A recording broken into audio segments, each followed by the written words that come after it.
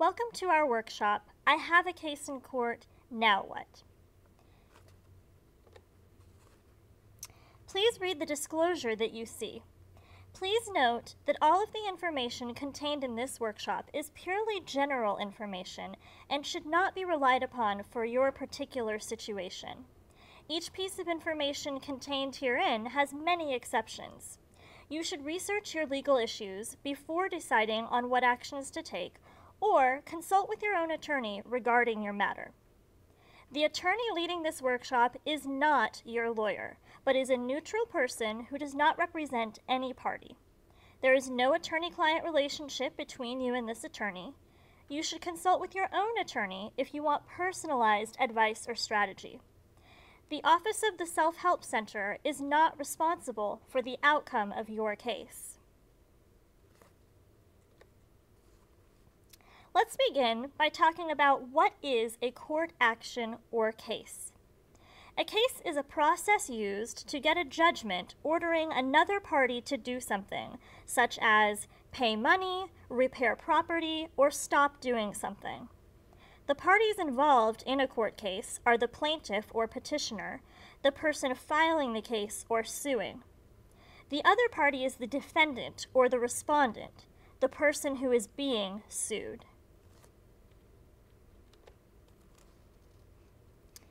This is a chart of the civil case process. You will note that there are many steps in a civil court case. We're going to talk about some of these steps here today. Let's begin by talking about what is a complaint or a petition. The complaint or petition is the first paper that the plaintiff or petitioner files in a case. It says what they think the defendant did and what they want the court to grant or order. The complaint can have general allegations and usually lists multiple claims. If you filed a complaint or a petition, did you file it correctly? And did you include all the possible claims? If not, you may be able to go back and amend it. Once a complaint has been filed, it will need to be served. This is referred to as service of process. This is the phrase we use to describe a defendant being served with a complaint or petition, which notifies them that a case has been filed against them. You will note that there are 4 methods of proper service. Once the defendant is properly served and fails to appear within 30 days, the case can proceed as a default. If you have been served with a complaint or petition, you may be wondering, should I respond? After you are served, you have 30 days to file a response with the court. If you don't, the plaintiff can file a request for default. A default means you can no longer respond to the case, and the plaintiff can get a judgment against you. That means the plaintiff will win the case. You may be in a situation where you're wondering, what if a default judgment is entered against me? A default judgment means that whatever the plaintiff or petitioner wanted, they got. The plaintiff can enforce that judgment against you, and they can collect that judgment.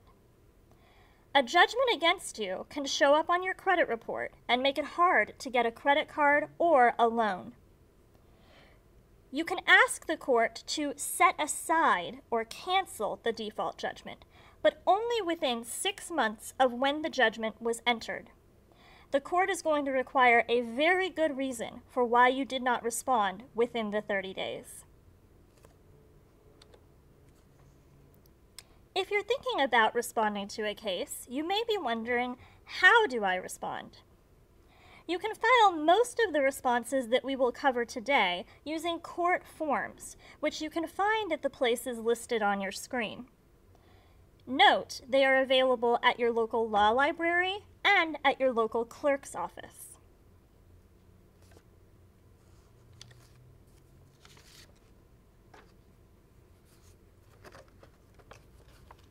There are several different types of responses that can be filed.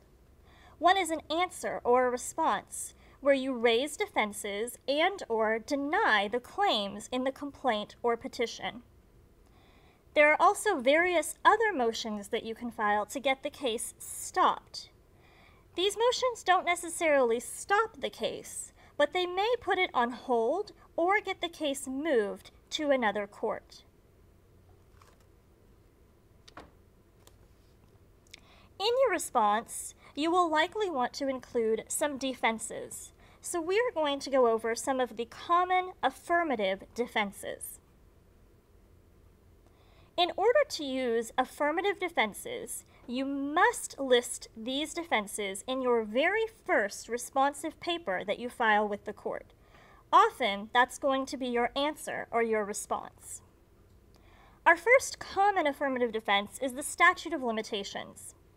The plaintiff must file his or her claim, their petition or complaint, within the applicable statute of limitations or time limit. The statute of limitations time limit determines whether a court can hear and decide a case or not.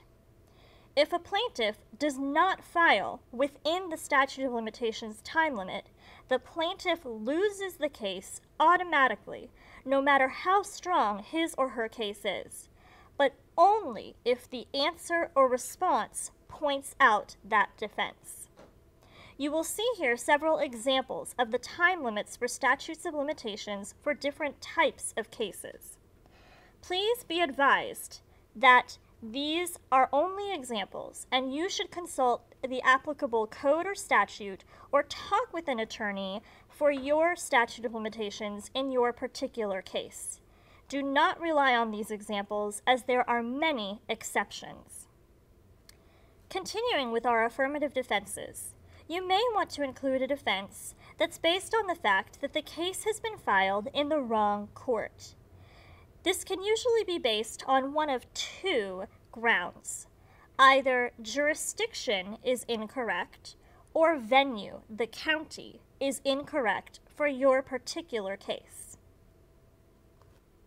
Another common affirmative defense is the failure to state a cause of action. This defense can be used if the plaintiff's case has no legal merit. A cause of action is the basis of the lawsuit, where the defendant either violated an existing code or law, or acted or failed to act in a way that violates California common law. Every cause of action has certain elements to it that must be written in the complaint and later proven at trial. Finally, another common affirmative defense is the failure to exhaust other remedies. The court wants you to think about, did you try everything else first before you file a case in court? This comes up most commonly in two types of cases. First, cases where there are administrative remedies, such as cases involving a government agency.